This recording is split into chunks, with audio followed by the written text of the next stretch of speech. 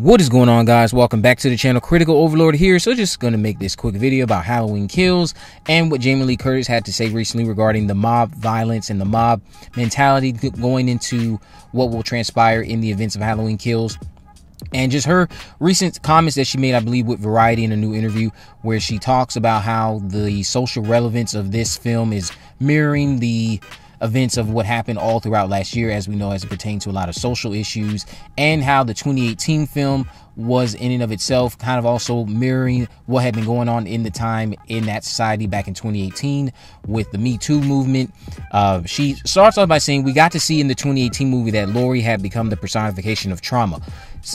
At the time when the Me Too movement was at its ascent, here you have a movie about a woman traumatized for 40 years, and she is now rising up, and it collided with what was happening globally, and it collided with what was happening globally. So just to go off of that really quick, what I appreciated the most about Halloween 2018 and any movie that does this when it relates to mirroring certain things that may or may not be going on in today's world, culturally, socially, however you want to describe it. I appreciate when you take a subtle approach to it, because what you never once hear uttered in this movie is the Me Too movement. You never hear those exact words uttered. You can be direct with what you're wanting to get across, but I feel like when you let the audience connect movies to what is happening in the world today, and they can see the relevance of it themselves, I think that makes for a much better experience. And with you having certain themes played out regarding trauma and recovering from trauma, and not letting your trauma basically be the whole center of your life and keeping you from living, when you can address those themes in a subtle way and not be very forceful with it, it makes for a better viewing experience for you as the audience, because you're not sitting there being fist fed a message, I'll just say, about what's right or what's wrong. And that was kind of one of my issues with the 2021 Candyman movie. I thought it was skillfully directed. I think that's the strongest element of how it's directed. But again, the dialogue was hit or miss for me, as I pointed out in my spoiler-free review. Still a very good movie. It's just I felt like it could have been written better. It wasn't as subtle with what it wanted to address as the 1992 film was by Clive Barker.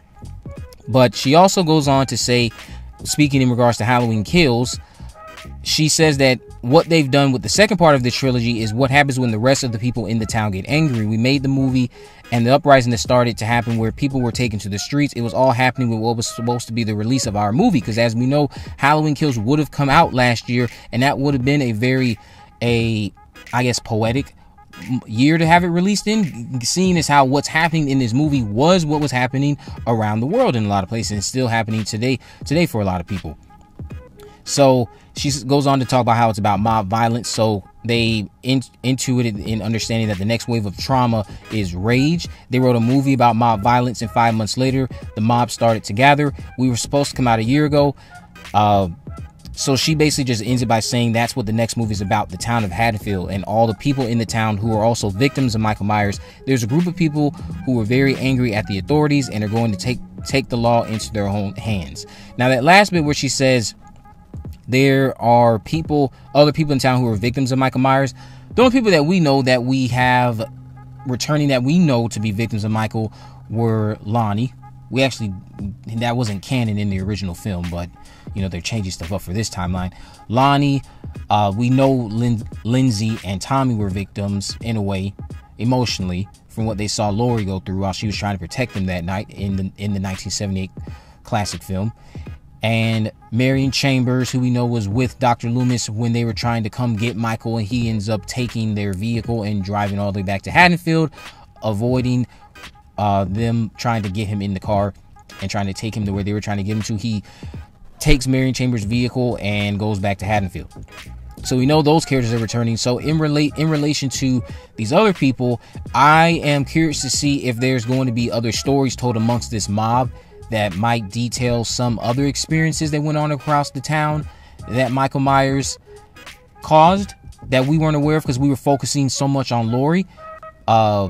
If they're doing that, because I don't think they're going to do that. What I would say they could do is we could be introduced to a relative of someone who was related to the guy who Michael killed in the original when he took his jumpsuit from him. Maybe we have that person or person related to that individual brought up. For those of you who don't remember, this was the person that we kind of saw.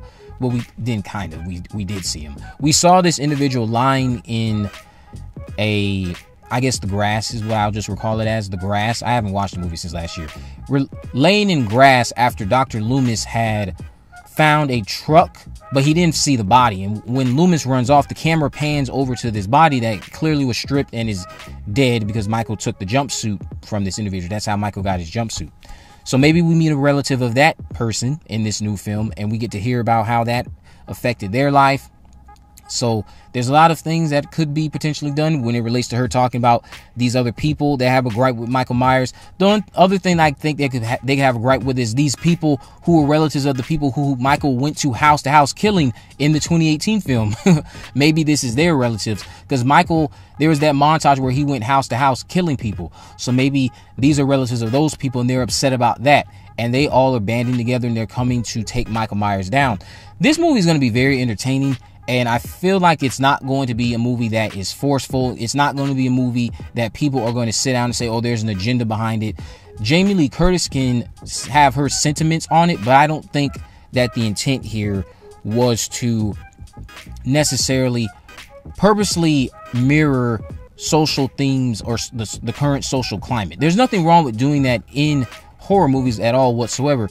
Horror movies have always addressed a lot of things going on in the actual world. They've done it countless times. The movie that I'm thinking about right now that comes to my mind is Scream 3. Seeing as how we're finding out all this drama that goes on in Hollywood. Some of you might have been aware of that prior to Scream 3, but it's just, Scream 3 is a very interesting movie to sit back and watch now, considering all the things that constantly come out about what's happening with certain people in certain positions in Hollywood, like a Harvey Weinstein and so on and so forth.